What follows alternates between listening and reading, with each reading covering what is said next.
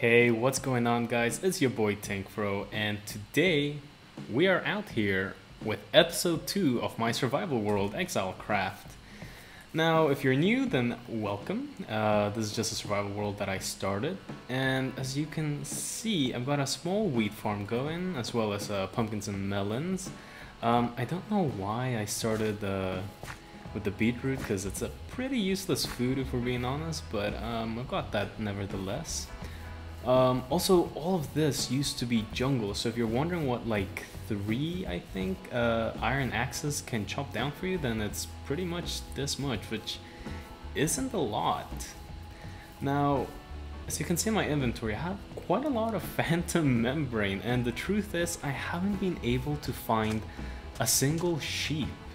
So my goal for this episode is basically to go out there, explore, see if I can find some sheep, and if I manage to do that successfully, one other thing I want to do is to basically find one of each of every type of tree sapling, because out here in the jungle I only have the jungle trees and the oak trees, right? This is all the all the logs I managed to get from chopping down just that small area. So yeah, I guess that's my plan. So let's get right into it. Okay, so I've just survived the night out here, and I think we're pretty much ready to go. Also, if you're wondering, I'm using a resource pack called Alternative Default, so that's what makes a creeper sandy and a creeper like really luscious and the mobs are disappearing. But I'm also using some data packs that Exuma made, so you can go to his website. I believe it's called Vanilla Tweaks and vanillatweaks.com. But for example, I can get some rotten flesh, and I can turn it into leather. It actually makes the game a lot better if we're being honest. Also, always combine 2 low durability items, because they actually give you more durability than they would otherwise. Okay, so I actually want to go in this direction first, because I actually started exploring a little bit. I didn't get very far. Ooh, a bird. Parrot. But I know that there's another sunken treasure, or another sunken ship. This jungle is absolutely huge. It just keeps on going. And there it is. Here. Let's see. Where's the room here? Nice. Okay. Nice paper and a buried treasure map. Okay, iron and lapis, not bad. Let's see if I'll survive the way up. And just me. Yeah, okay, cool.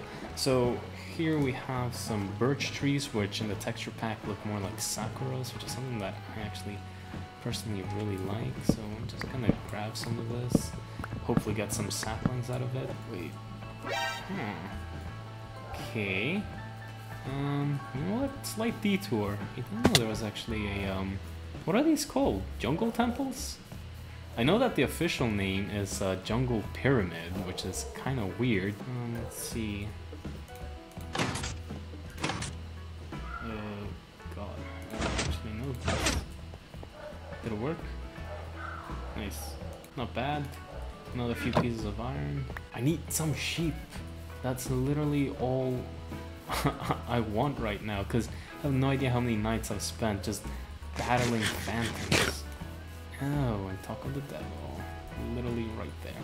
Huh, this has been a pretty lucky expedition so far. 3? Okay, cool. Oh, it's being damaged. Nice. I don't actually need their mutton. Okay, so I've been raiding quite a few ships, and as you can see, I actually have quite a lot of stuff, which is really cool. Also some leather, some thorns, cause armor, cause I'm running out. But yeah, you can see that those drowns are pesky. But yeah, still no luck finding a new biome. Is that another ship?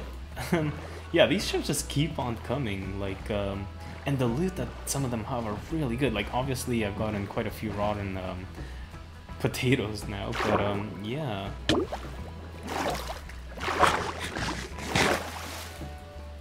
Oh, hey, talking about trees, there's one spruce, my favorite actually, fun fact. It's my favorite wood to build with. Let's try to just get some more saplings from this spruce tree, and then I guess I'll just keep on going. I want to at least get acacia wood, because I mean, it's orange, I know, but I do like how it looks, the outside, maybe not so much the inside. And there goes my axe. Whoa, I've never seen such a huge ocean temple. Wait, so I haven't really gotten good loot from this so far. Oh god. Yeah, not worth it. And something of mine broke.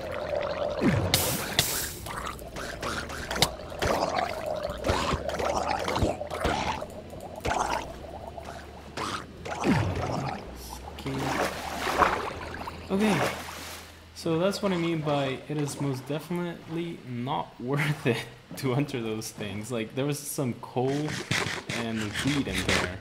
I almost died for that. Ooh, these tropical waters. Ooh, savanna, perfect. This is exactly what I needed. Yeah, maybe I can find tropical fish there though. That would be pretty cool. Okay, so yeah. Ooh, you know I have to. Oh yeah, nice. You're pretty big. Give me a small one. Here. Give me your sapling. Okay. There we go. Problem solved. I am really running out of space. Inventory management. That's probably the biggest issue in Minecraft. At least early game, like before you've got your your shulker boxes all sorted out. I do want to try to see if I can find a village, because I haven't been able to at all, and oh, I was about to say deserts are perfect for it because they're just big and open, but I guess savannas are too. Okay, well, maybe I can get a decent colored bed here. Let me see.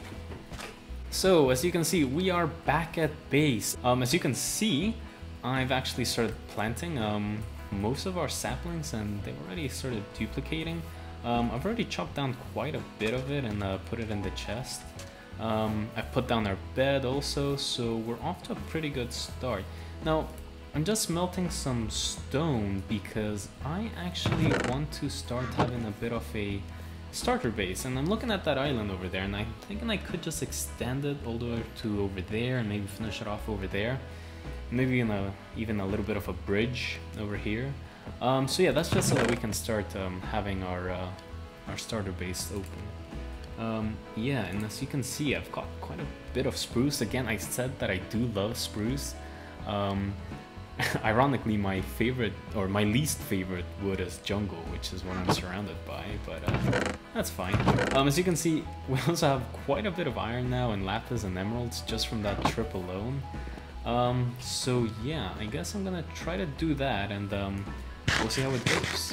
Okay, so I've pretty much covered this whole little part with either grass and nice beaches at the end. I think it looks pretty cool.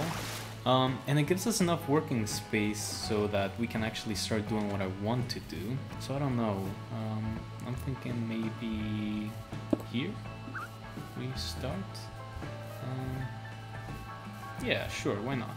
That seems like a pretty good place to start. So what I have in mind is kind of like a old style stone brick like house type of thing. I'll just start doing this. Okay, so I've gone ahead and gotten more wood, and I've turned this the spruce into spruce planks because I think this will create a really nice contrast. The spruce with the stone bricks has always been one of my one of my favorite duos, if we're being honest, because they just look so charming together. But yeah, I feel like the outline is starting to come together. Also, I built this staircase, which I think is what I'm gonna use as the way to the second floor, and I think I might actually want to cover this. Which I know is making it probably more dangerous, but you know what, that's fine. Okay. Boom, boom, boom. I think I'll keep this opening. Maybe I can put an animal pen here once I've actually have animals. But yeah, for now, let's continue with this. I think what I'm gonna do is just kind of create like a birch over here, but I'm gonna use the stripped version or the stripped variation of this. But first, let me get this together. Ouch. Now I don't have glass, so I think I'm just gonna do this. Will that work? I feel like it's fine. Could be worse. I mean, still get a view outside, and I don't think you can actually. Yeah, can you shift jump? No, you can't. Okay, perfect. Okay, so the roof is now fully complete. It's also complete on the back side, and I almost died there. But yeah, now I guess what we gotta do is to actually fill in this and this in. Now I actually always hate doing this part because for some reason I can never, I don't know, get it right, but I guess I'll just try to fill it in. Always fill it in one block set back just to give it more of a depth. But yeah, I want to have kind of like a window going on over here. And again, I don't have glass, so we'll see how that goes. But yeah, it should be fairly simple. Is this the center? Yeah, this is the center. Okay. So if I do that, how does it look? Let me see. Yeah, that's pretty cute. I actually quite like that. Perfect. I love it. Yeah, I guess what I have to do now is fill this stuff in. And that's a pretty good interior. Again, this has been done without windows, and I think it looks pretty good. One great thing I really love is how I basically kept all of that open. Yeah, you can see that light actually peeks through. You can also see this like a almost 4 layer, right? So it starts off here, this is your second layer, third layer, and then the fourth layer, which includes the roof. So yeah, it really has a lot of depth, this build. I'm thinking of putting a lot of chests over here, maybe some furnaces over here, and see how that goes. So thinking about decorating a little bit, yeah. So I'm quite happy with how it's looking right now. My pencil is gone. So yeah, I guess it's pretty much done. All that's left is the, like I said, the actual decorations and interior. Okay, so I've gone ahead and decorated it a bit. I might have gone a little bit overboard, but yeah, as you can see, got a nice dock over here. It's a nice little, like, I want to call like vegetable garden type of thing going on. Obviously it's just for decoration, but yeah, I've got bamboo, I've got sugarcane. As you can see, all my chests and furnaces are gone from over there, and that is because I've actually moved them over here. I've got some of that stuff and organized all my stuff, so wood and all my tools and whatnot. Yeah, up top, I've managed to put in some bookshelves, which should be ready for when we actually get a enchantment table. That'd be great. Moved the lapis up here, as well as got a parrot friend. Hey, how you doing? Ooh, aren't you a cute one? Yeah, so if you got any names, make sure to put them down in the comments. Yeah, I've also got this grandfather clock, which yeah, I have to say, Scar really inspired me when I saw his episode, but yeah, I thought it was too big, so I made my own variation on it. But yeah, let me know what you guys think. But yeah, I think that's where I'm gonna leave it for this episode. Thank you so much for watching. If you enjoyed this video, make sure to give it a thumbs up, and if you like content like this, make sure to subscribe. I also make a lot of content off the Hermitcraft server and all the great guys over there. So yeah, as always, thank you very much for watching. I'll see you guys next time.